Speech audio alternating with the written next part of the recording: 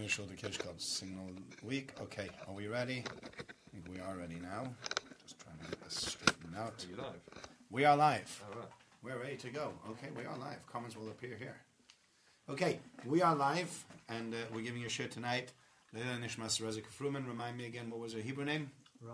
Rachel Bas Blas Shlomo Yoel. Rachel Bas Shlomo Yoel.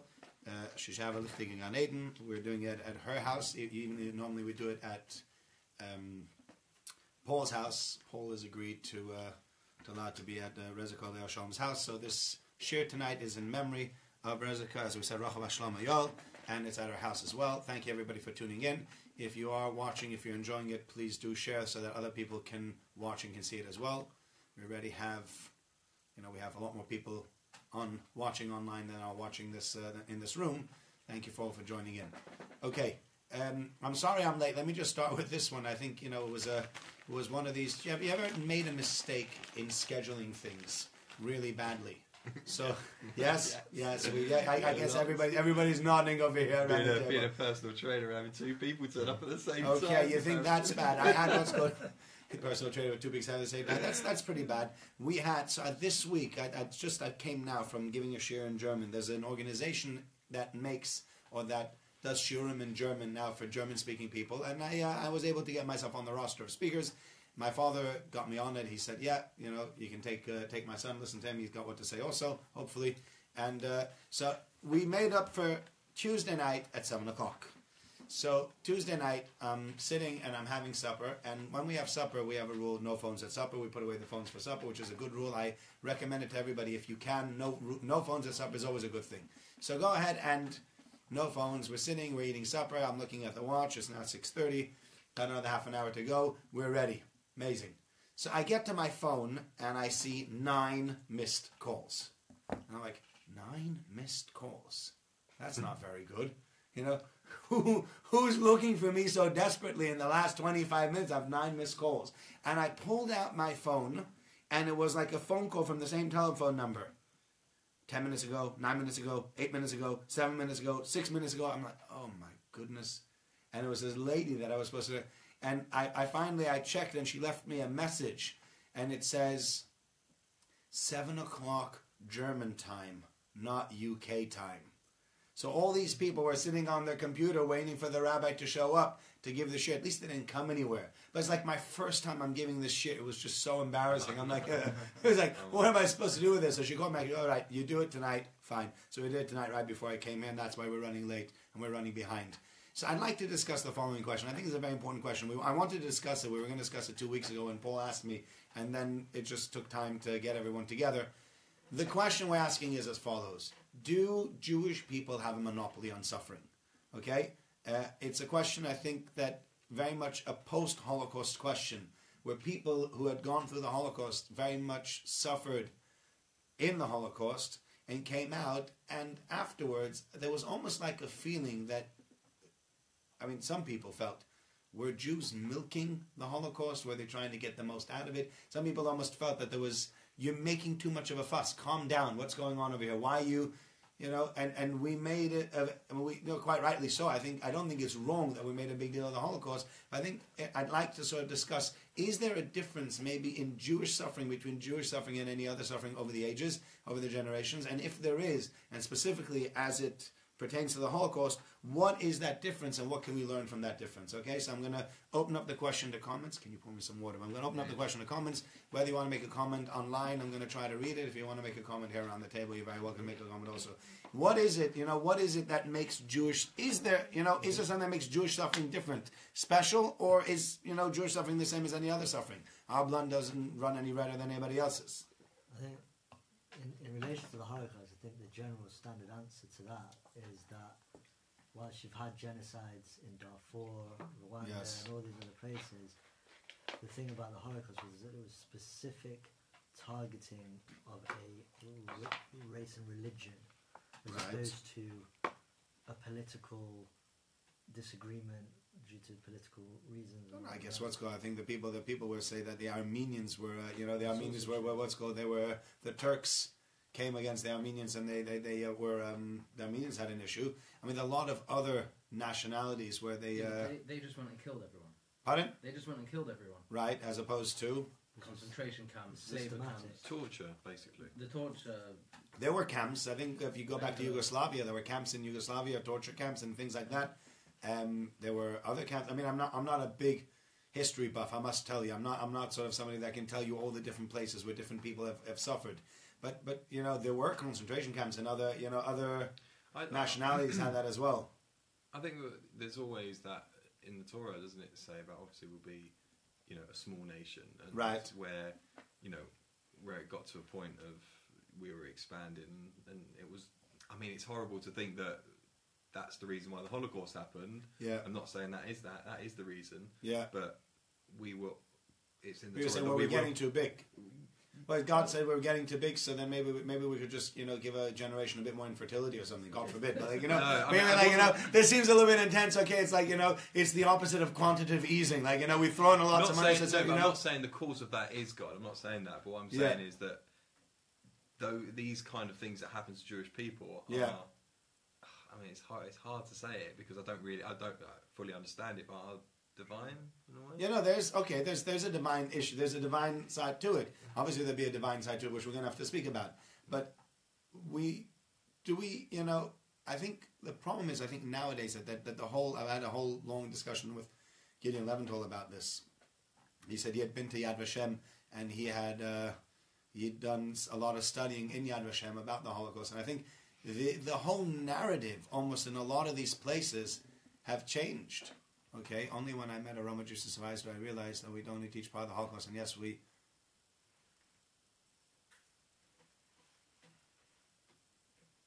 How do you mean we do or we don't have it one on it? You're saying you met a Roma Gypsy survivor, so that would mean if you teach the Holocaust, then we don't have a monopoly on it. Not that we do have a monopoly on it. I think it's the fact that the consistency. It's not just the Holocaust. Okay, so there's definitely what do we say, consistency. There's a consistency to it. You know, you go through Jewish history, you will find time and time again that we're persecuted. You can go back. You can see we've always been, when we kicked off of your land, we came back. We got kicked off the land again. When the Romans, Bar Kokhba revolt, you have so many different things that happen. It's very, very hard to turn around and to say, well, there's only But on the other hand, does that give us a monopoly? Does that give us a right to turn around and to say, do you know what? We as Jewish people suffered. And everyone was like, yeah. And therefore, what are we trying to make people feel bad? As I'm saying, I was trying to say before. When we get back to... Nowadays we have it easy. As in, we have there's anti-Semitism, I get that. But compared to... Well, compared to 70, 80 years ago, that it was... No, I'm saying nowadays, compared to... Syria? Syria, what's going on there with all East Africa with the hunger. So, I mean, these people are going through it now. Right. I believe sometimes they have it because they don't have an easy life. No, they don't. Much worse than what we do. Definitely nowadays. I mean, we live a very cushy life here in England. I would turn around and say that there's how many people are as blessed as we are? They usually say it for two reasons.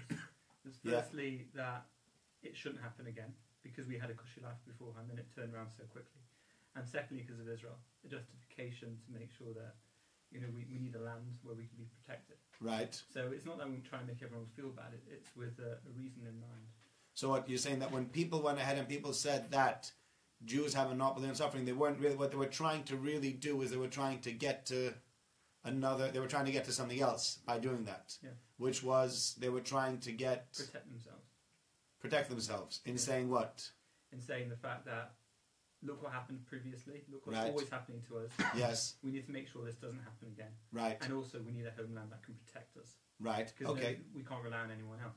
Right. Okay. So I can hear that where people turn around and say it's not that we have a monopoly on suffering, but we're trying to play our cards in a way that people will be willing to, that we can try at least to get out of this issue in creating as many barriers as we can to either anti-Semitism or, as you said, within the land of Israel, being hopefully a barrier that could save us. Right? But is there anything else? As I was saying, that the narrative in Yad Vashem has changed very much. It's turned almost... Okay. Gideon has just said something. That's a long thing. I can't even read the whole thing. Gideon. Or does it say Gideon Leventhal? Jewish response to evil and suffering is a complex issue, and Jewish responses are often melded between what has happened, the human perspective, mixed with a trust in whatever happens to earth is ultimately according to God's plan. That is true, but where the question that still remains is, very often we are portraying ourselves as the people that are always persecuted. But we're not always we've been it's the longest running hatred. Yeah. What was that terrible Woody Allen joke? I went to an equal opportunity camp. I was beaten by all races and creeds equally. Yeah. That was, as I said, it's not of his better jokes. But I guess Woody Allen's a Jew. He can poke fun at this kind of thing. Yeah. It's terrible. Yeah. Here, pass me a bit more drink. Yeah. So but I think I would like to give a different perspective. This is a perspective that I thought about, and I just wonder what you think of this idea. You might agree with it, you might disagree with the idea, but I shall leave my watch behind. I left it in the other place. Okay, just trying to keep an eye on the time also. There's an idea that I thought of that I don't know if you agree with this idea. Maybe you will, maybe you won't, and I'm very happy for you to disagree with this idea. But I think if I were to look at a perspective on suffering, specifically at this perspective on suffering, I would turn around and I would say this is one of the issues. Meaning as follows. Of course we're not the only ones that have suffered. And that's what I'm saying. In Yad Vashem, the narrative is almost changing. Because it's becoming more about tolerance. More about what humanity has done to humanity, as opposed to what humanity has done to the Jews. Somebody recently told me, so if you were to look at, I think Gideon said this one also, if you were to look at the percentages of gypsies that were killed in the Holocaust were even higher than the percentage of Jews that were killed in the Holocaust. They really, they did away with a lot of these people. A lot of these people. So you turn around and need to say, so then we as Jews, what gives us the right to claim we claim the Holocaust as our own, but it's not, but I think if I were to go ahead and if I were to look at one perspective within the Holocaust and to say, this is what might make Jewish suffering different, the Gemara speaks about this already, but I think is the following.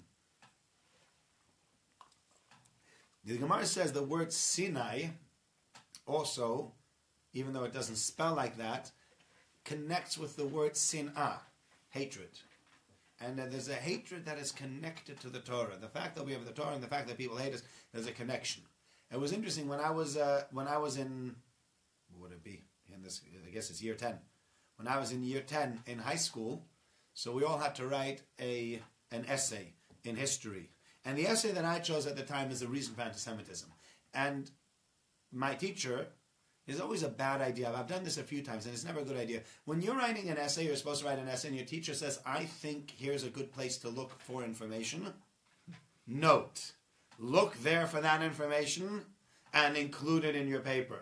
Because he's giving you a freebie. If you don't include it, I did the same thing in university. In university, our professor, we were doing some kind of research paper, and the professor says, I think it's important to include the research from X, Y, and Z. We didn't include it. They really took us to task for not including the research from X, Y, and Z because they felt it was important. Whether it was really relevant or irrelevant was not the point. He's your professor, and if he says this is a relevant piece of information, you got to know that in order to write a good paper, you're going to have to include that piece of information. So I had one of these things called "What's the reason for anti-Semitism?" And there was a shift in the reason for anti-Semitism over the years, so that if we go back to time immemorial and all the way through the generations, what would you say the reason for anti-Semitism was up to the 1800s, almost? What would it be? Based on one word. Religion.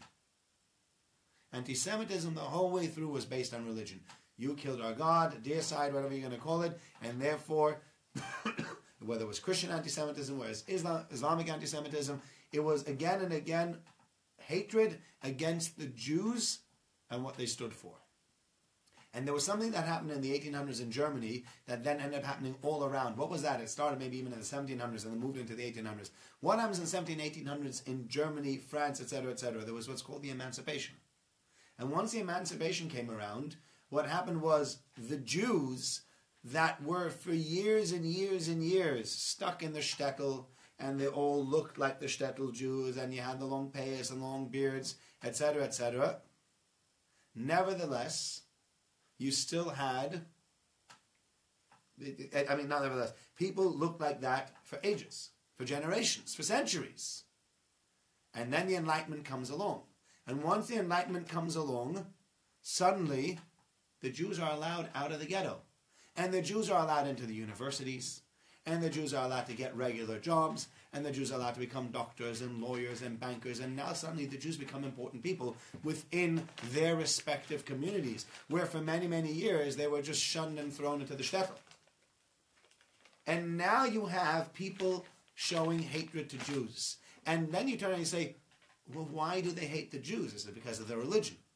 Well, does it really make sense at the moment to say that they hate the Jews because of their religion? Those Jews were Reformed, conservative, secular. They had thrown off. A lot of these Jews, and you'll see this even in the Holocaust, you have Jews that are only a quarter Jewish. You have people that they were only a quarter Jewish. They might have had one Jewish grandparent, and in halacha they might not have even considered Jewish, right? And yet, they were persecuted as Jews, right? These were people that went to church on a Sunday. They might have been wearing a cross around their neck. These are people that saw themselves as Christian, right? And yet, they got killed. Yet, they got murdered in the Holocaust. And the hate almost shifts. It shifts from being a hatred of religion, almost to a hatred of race, right? We don't like Jews because we don't like Jews. Yeah, they were doing mishing, as you're saying. They were doing, yeah, that's the mishling. That's right. They were mixed together. They were a bit of each. But there was a hatred now of race as opposed to religion. And it seems almost that the Holocaust comes from a hatred of race more than a religion. However, if you look at something that Hitler said, there's a very, very important point that Hitler said, and that is something that I think comes back, that even there is a hatred of race, there was still a very important quote. I didn't bring the quote with me. I should have brought the quote with me. We could always look for it. But the quote is something that says something as follows. Hitler writes in Mein Kampf, and I don't quote Mein Kampf very often, but I will quote it to you over here.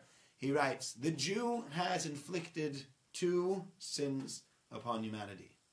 The first sin that he has inflicted on humanity is a sin on the body. The fact that he has inflicted upon them bris milah, that they go now and they do it, and he's inflicted a sin on their soul because he's given humanity a conscience. The Jew has given humanity a conscience. If you look back, nowadays, today it's called Western morality. But before Western morality, what was the name that was given to it? Judeo-Christian ethics. And before Judeo-Christian ethics, what was the name that was really given to it? Jewish ethics. Right? Because Christianity only came along at the year 0. We were there for another over 1,000 years before Christianity ever came along. Right? This was our ethics before Yoshka walked onto before he ever walked the planet. These were our ethics for over 1,000 years. So these are Jewish ethics. And what Western ethics, what Western morality is built on today is really built on what we as Jews have believed for thousands of years. And he says the Jew has done this. He has given the world a conscience, and therefore he needs to be eradicated. That conscience that they've given the world needs to be eradicated. And I think therein lies a tremendous difference. Most of the time, when you look at people and you say there's a race hate or there's a hate of religion, etc., it comes almost with a negative connotation. The Jew is terrible, he's this, he's that. Here, Hitler is saying the Jew has done something terrible by being good, right? They're so good that they're giving the world a conscience. They're so good that they made the world behave in a way that the world shouldn't behave. What happened to survival of the fittest? What happened to military strength? What happened to the way people should be behaving? That's all out the window. What are they playing this goody two-shoes for? No good. And we need to get rid of them because they are the world's conscience.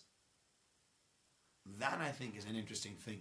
When you talk about monopoly on suffering, you don't talk monopoly in pain. But our pain is greater than the pain of people in Darfur, as you mentioned, or the people in Rwanda, or the people in Yugoslavia, or the people in Cambodia. Can we honestly say, so what are you going to start saying? Well, we had gas chambers, and so they had other things. You know, there are plenty of other ways to torture people. God forbid anybody should ever be tortured. But there are plenty of ways to torture people, and we are not the only people in this world that have been tortured. We cannot claim a monopoly on that. The only thing that we can maybe say is the following.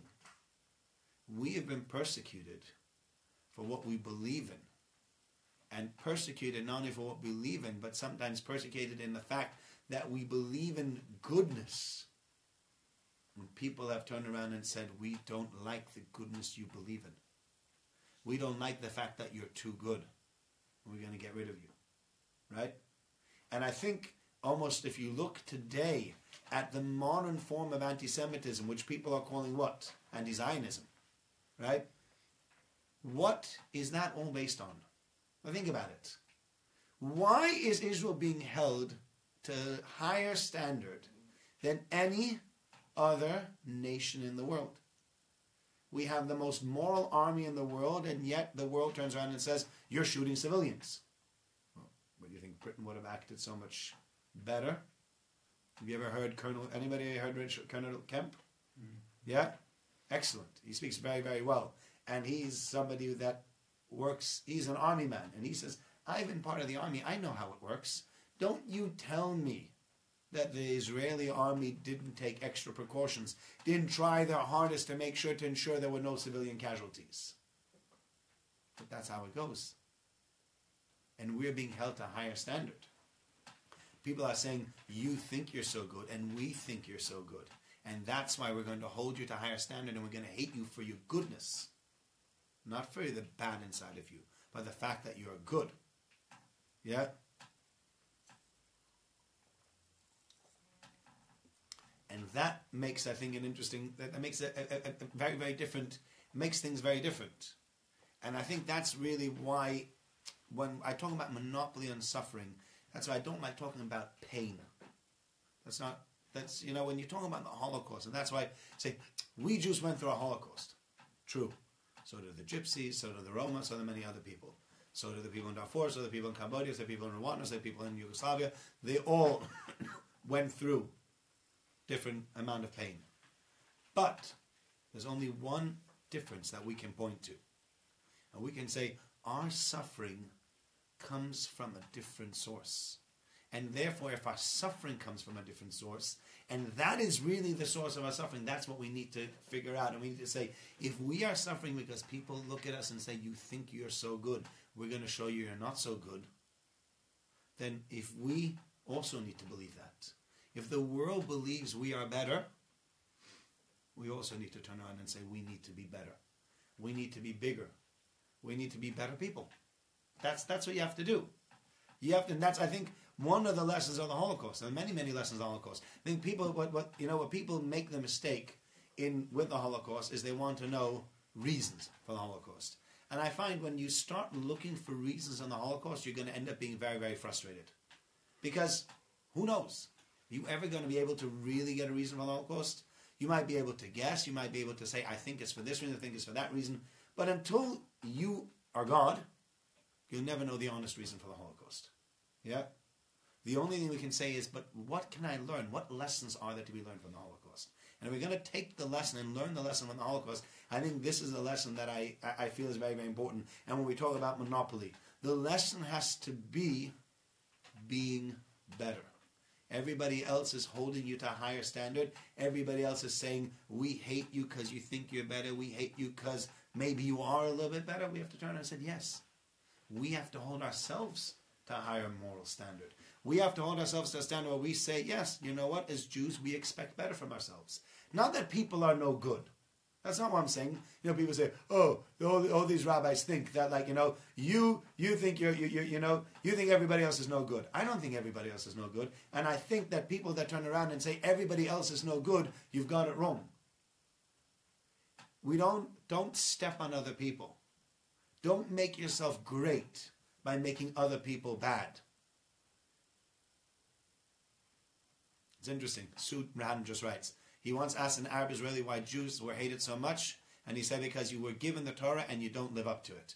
And that's what we're saying. We're given the Torah and you don't live up to it. You don't live up to this higher standard of morality. We expect this higher standard of morality. And we, as Jews, should expect this higher standard of morality of ourselves also. That's what we need to do. If we need to take a lesson, we need to take the lesson of you need to be better. Because the world wants you to be better, because God wants you to be better, because you want to be better. Not in a form of one-upmanship. Again, I'm making this very, very clear. This is not about trying to show everybody else, oh, I'm better than so-and-so. It's not I'm better. We hold ourselves to a higher standard. And if you hold yourself to a higher standard and you make sure that you are better, then you can say, we have a monopoly. What we have a monopoly on, we learn our lesson. The suffering comes for a reason, and we try to learn the lesson from that suffering and to put it into practice and to make something positive out of our suffering. If you just stand there and say, oh, we suffered, so did other people. No, but we suffered for a reason. We understand the reason and we become better people because of that reason. Then you can turn around and say, okay, I understand.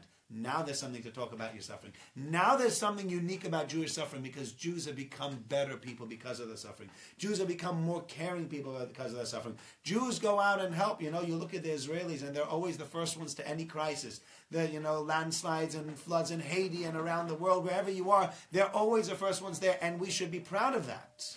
We should be proud of that. Of us being the first ones there. Because our suffering takes us and makes us better people, makes us different people, makes us understand that we need to hold ourselves to higher standards. That's what we can say that we have a monopoly on suffering. That's the only way we can say that we have a monopoly on suffering.